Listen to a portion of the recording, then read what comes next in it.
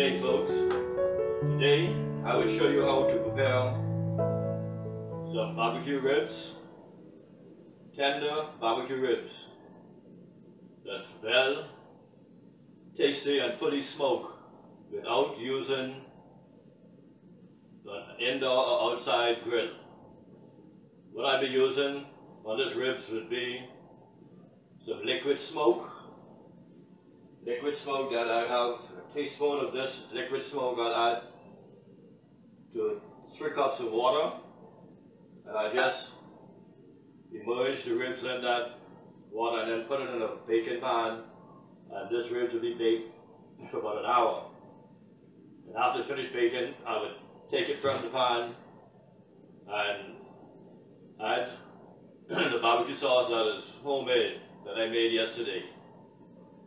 But first of all, I'll have to clean the ribs by pulling the excess fat or the skin. You can see here, I'll have to pull this off.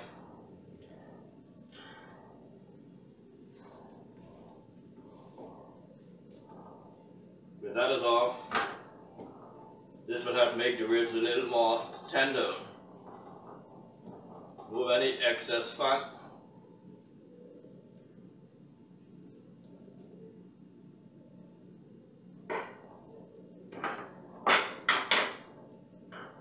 Next step would be to add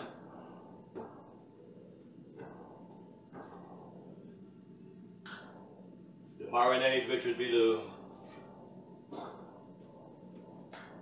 water and liquid smoke. So I'll add 2 cups or 3 cups of water in this pan.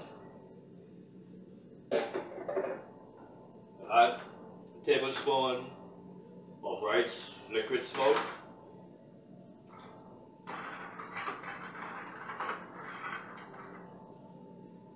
Now I'll just, by using a glove with this liquid smoke, I would recommend using a glove when you want to marinate this, because the liquid smoke is like acid. I'll just dip this inside and you don't have to let it stay for amount of time. You just dip it in as long as it's well coated with water and that smoke.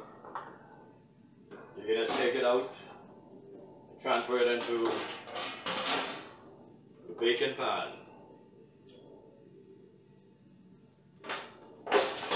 Now, if you're using, in my case I'm only using 1 slab of rib, but if you're using a quantity of rib and you have a large pan, you just have to spread them out like this one here. Put the next one on the side like that, then you can just crisscross and you can come back and then put in there a ribs.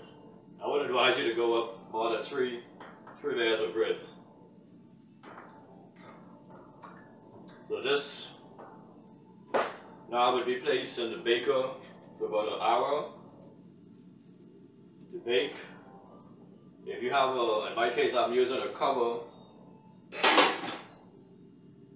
If you have foil paper, that would be just as good, or maybe better, because that can tighten it well around the edge and will keep there. And so next step would be that this ribs would go into the baker for an hour. After it comes out, I would cover it with sauce, homemade barbecue sauce, and I place it under the salamander on the stove, which would be a grill. Instead of me having to use an outside grill, I'll be using a grill that's on the stove itself. And this rib should come out where the meat will be dropping off the bone.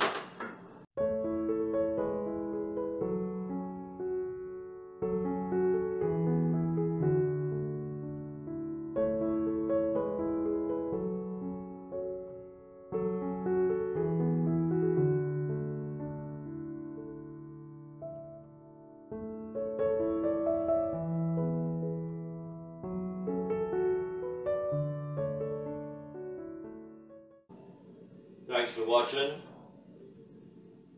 And I hope this video has been of some interest to you. If it is, I would like for you to hit the subscribe button. Also, click on the bell that you can be notified of any new content. And leave a comment so that we can get to meet. I'll see you in the next video.